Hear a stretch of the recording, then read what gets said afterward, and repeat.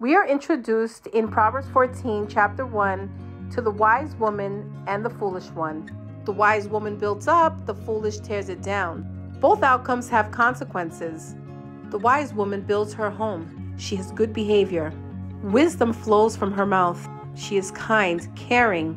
Her children respect her. Her husband honors her. She's charitable.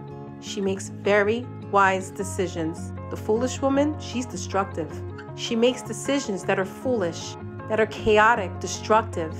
And because of this, she pulls her house down with her own hands.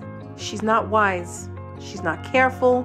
Whether you build up, whether you pull down, both choices have a long-term impact. It's important for us to remember the decisions we make. Are they constructive? Or will those decisions have damaging effects? Allow the Word of God to influence every decision you have. You will never go wrong with this. Praise God.